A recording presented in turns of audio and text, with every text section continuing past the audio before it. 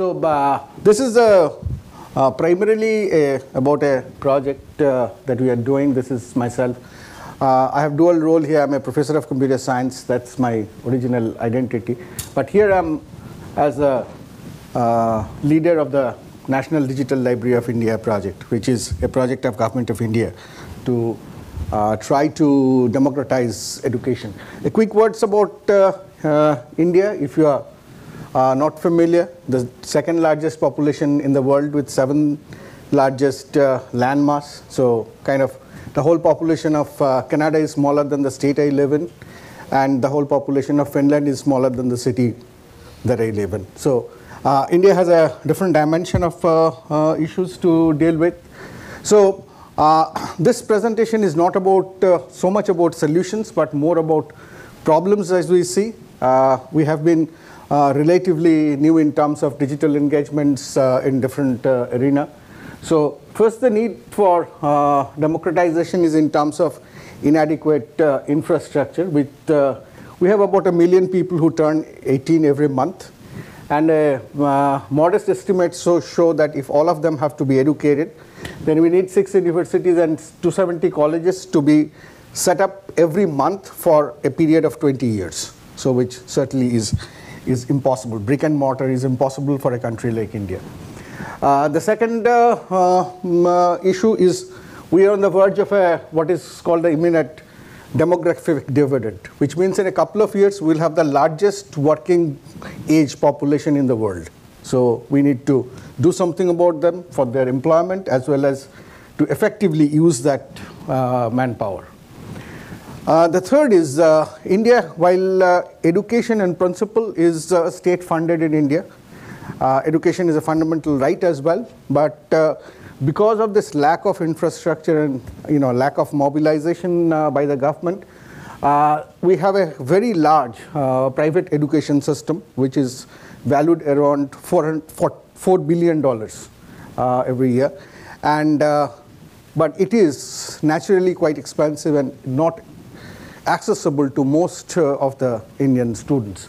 So these are all different factors which need democratization of education to a great extent. I will not go through the details of this analysis of where the gaps lie, but just to give you a quick idea about the structure that operates, we have primarily 4 stakeholders in education: central government, which is the federal government, the government of every state. We have 29 states at present. There are several local institutions as well as private institutions. And our system is heavily, as I said, divided between formal education system, which is governed by the ministry, and the informal education system, which is a whole lot of different coaching classes, private institutions, vocational trainings, and so on. Now, I'll skip that. I'll skip these details also.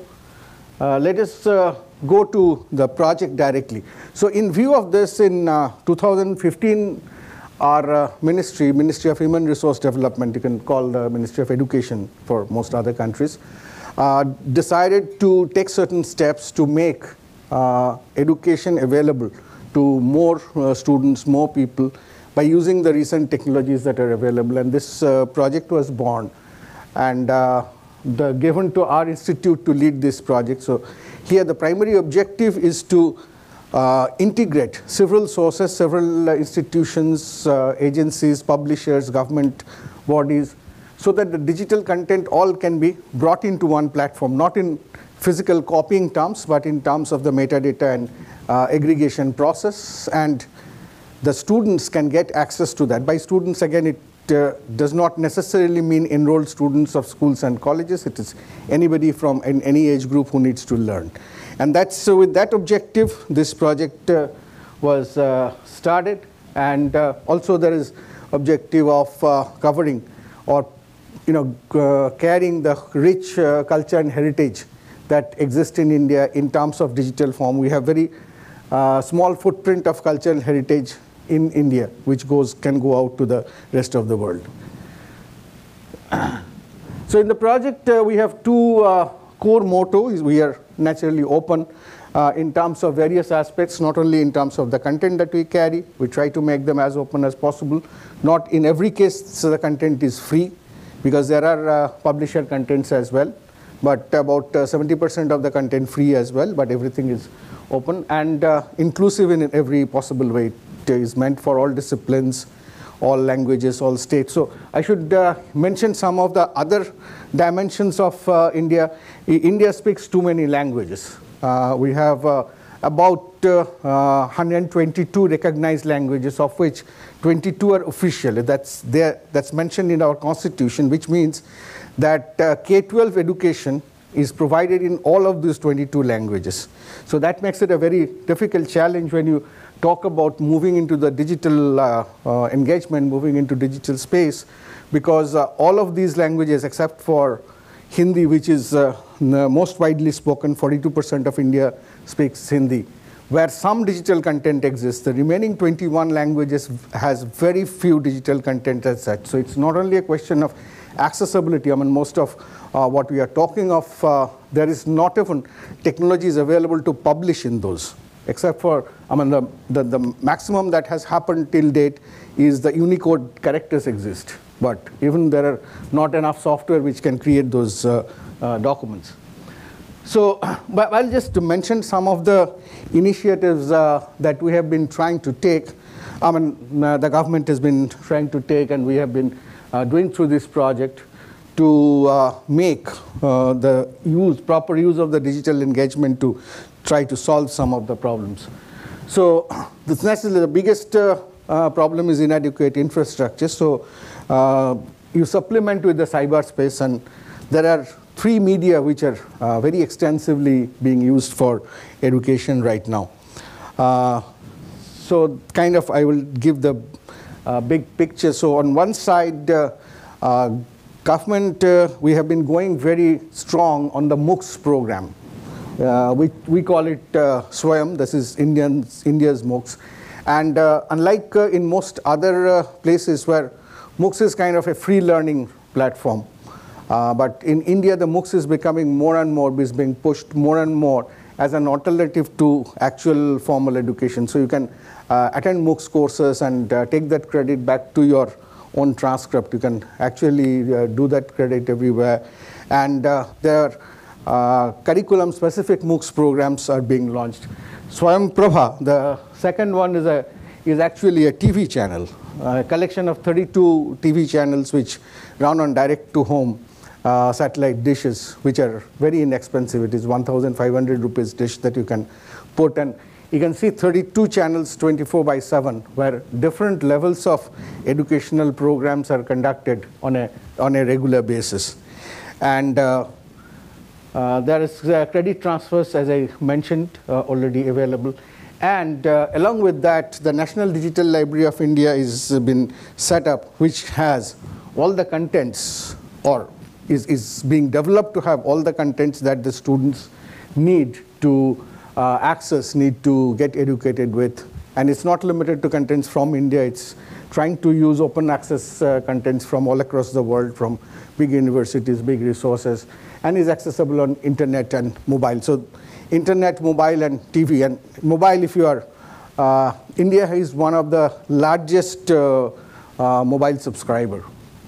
Contrary to the general economic condition of the population, the penetration of the mobile devices and the smart devices are very, very high. I mean, as we often say that in India, usually after food and clothing, the third thing people opt for is having a smart mobile device. So that availability is very, very, very strong. So we are using all of these to make up for the lack of infrastructure that otherwise exists. The second that when we started the project, we started realizing is a big question of the whole education system, the institutes, the libraries, archives. All of those have been trained in the physical processes over last I don't know, maybe 50, 100 years and more. So most of the people who control these mechanisms, control these institutions, are far removed from the digital reality of today. So, I mean, if you think about librarians in India, it is a very large librarian community, but all of them have been trained in the traditional means only. They have very little exposure to digital library means and so on. So we need a whole lot of outreach programs to get them tuned to the way the world is moving, and we have been regularly doing that. We have by now trained more than 1,500 librarians all across the country to mobilize and make these digital platforms usable. And because if we are integrating resources from all across different institutions, the institutions themselves must have adequate digital knowledge to be able to provide us with all of that. There have been a lot of challenges in terms of the copyright issues. We are, as a country, we do not have a very clear copyright policy. Our copyright rules are all based on traditional forms of resources and basically derivative of the British copyright law of 1857, which got amended in 2012, but still not adequate to drive through that. So digital engagements in those aspects are very, very important. I'll talk about some of the other initiatives that we have been doing. We recently published this work in JCDL earlier this year. This is about we call the digital surrogate. The whole idea is when we try to look for a scholarly communication and find that it's published in a journal to which I do not have a subscription, or my institution does not have a subscription, then what do I do? How do I find out an alternative? We go to Google and try to make all sorts of different searches and try to find out if there is an author archive, if there's some other legal previous version, there are conference publications and so on. So it occurred to us that this whole process of someone trying to find out a surrogate of the original journal paper that you wanted to access can itself be automated through a whole lot of machine learning. So we created a system where once you try to search, it will give you the actual paper, the published paper, which you may not have access to, but if you ask for surrogate, you'll be given a whole lot of options of surrogates which are accessible freely. And there's the ranking of these surrogates that, okay, this is a preprint, this is a little old, this may be 1 year older, this is acknowledged to be a later version of that. So, and all of that actually does not need much spatial effort, because all that it needs, Google does all the work for you. So all that you need to do is, from the original query, you need to form intelligent queries as we think of and find them. So you keep on firing those queries on Google, collect the results, and then actually compare, because these are all you're talking about open content. So you can actually go through them, through your system and compare them and do the ranking of the surrogate of this. We want to make it a part of the library's open interface, and I hope everybody can benefit from that. I think I'll talk a little bit about the clubs. Certainly, one other part is how do you engage all this big population of students. So we are launching a big way what we call the NDLI Club, which is envisaged to be a platform for interaction amongst the user communities at multiple levels. So at the, this is work in progress. At the finished level, there's a three-layered architecture where the innermost layer is the digital library, all the collections and the interfaces. And on top of that, there is a club interface where it gives you different interaction platform activities, like some of these here. There could be different interactions in terms of creative groups, teachers, talent groups, interest groups, and so on. And at the topmost layer, a specific club can have their own website. So this is an interaction community platform through which the individuals not only can use the library, but they can author new content, they can recommend contents, they can make derivatives of contents and share amongst themselves, and library can get enriched over a period of time. Another that there is, as I said, there's a very strong private education system, and that's being powered by a lot of digital education companies also. Now, we are working with some of these companies, and they do realize that there's a need for them to contribute back to the national education system. So some of the companies are agreeing to actually come with us and create platforms with a whole lot of contents. Like one particular vertical we are working on is competitive examination. India has, because it has such a large population, it has a very strong competitive examination system. This is primarily on two ladders. One is competitive examination for admission to engineering studies, to medical studies, to legal studies, all different kinds of admission related. And other are all placement related. The administrative services placements, banking services, railway services placements. All of these are, and hundreds of examinations happen on a regular basis. And therefore, students spend a whole lot of money in terms of getting coaching for these competitive examinations. So here the whole vision is to create a kind of digitally supported mentoring and coaching system which can be accessed freely by the students. And of course, peer-to-peer tutoring can never be replaced by any digital system, I believe, but at least you can bring in 60 to 70% of that effect to a much larger population of students. These are some of the details of that. So another that we are trying to do is, and they have been, I was listening to earlier in the day in terms of several issues around this, in terms of the high licensing expenses that are for different scholarly communication. That's turning out to be a major bottleneck of institutions all across the world. So the ministry has been trying to, they have created a consortium of universities. There are about 1,000 universities on that consortium. So these universities are stopping to subscribe to journals individually. They have now become one single buyer. And therefore, there's a much better negotiating ability with the publishers. And what is being negotiated with that is, along with that, we are trying to negotiate national licenses for many of the very commonly used contents. A national license works independent of your institutional allegiance, independent of where you are, as long as you are within the geographic expanse of India, which is identifiable by the IP address you use from the machine that you're accessing from, you should be able to use that content free. So we have been able to sign up some publishers on this terms. So there's a national license which the ministry pays for, and the whole of the nation can benefit from that.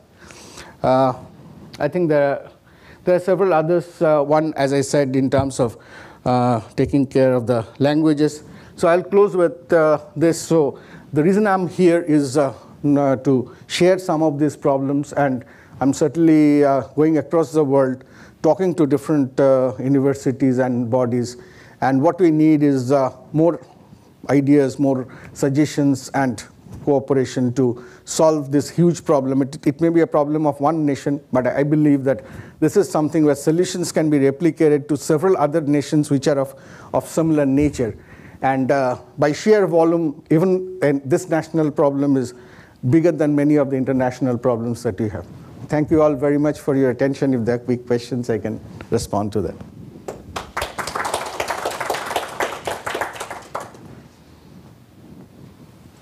You'll have to come to that mic. I was very interested in your surrogator instrument, right? And you mentioned that so as the repository movement gets bigger and bigger, as more and more people deposit their final version before it's configured in the format of the journal in which it's being published, can the author make it easy for your surrogator to resolve or to distinguish between what's accessible through the repository and what is actually published? Is there any guidance about how they? Yes, actually, what we are doing on a separate project, not on this one, is also to build a plagiarism checker. for India. Yeah. I mean, it's also becoming extremely expensive to subscribe to that. Now, if you think as a technological background, these two are really the same problem. Right. It is how you interpret the result which makes them different. Right. So you can say that. So you can say that, and once, I mean, so far there is no involvement of the author. So the author could actually give better indications in terms of what is a good surrogate. At least till it goes to the journal, because journal is what is blocked one. Right. But till the previous ones, it can always be given that this is improved version of that. So what is retrieved is a version where there's a marker about what's different and what's the same. Yes, right now that is done by a machine learning process. It tries to analyze a couple of versions and tries to rank them in terms of their dating.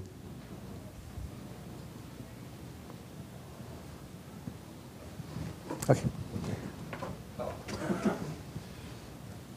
Which microphone? So one thing that strikes me, I don't know if you're aware of the work that Jason Preem and Heather Pivovar have done with Unpaywall, but that's a tool chain that allows you to discover from a scholarly work whether there are open access copies available, and they're here. I mean, so they're, but they're also working on an Arcadia-funded project to try and build summaries of that content through machine learning. So it just struck me there was a series of things there that would be worth following up on. I'm really struck by your comments about language and scripts. So in some of our work, we've started trying to tackle some questions that relate to metadata in Cyrillic and traditional and modern or simplified Chinese.